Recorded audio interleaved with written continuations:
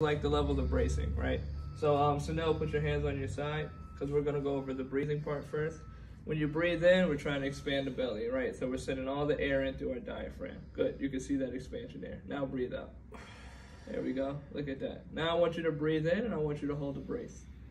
Good, now if you try to push it to your side, you're met with resistance here. Breathe out. Good, breathe in again. I want you to brace and have a conversation. Good.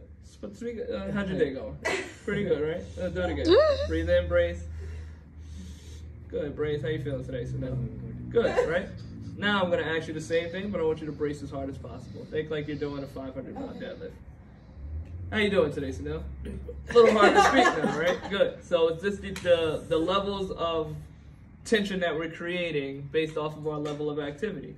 I can stand here with a core brace right now just having a regular conversation, and I'm producing core stability. But if I'm trying to lift the heaviest thing in the world, the level of core stability I need is a little bit higher.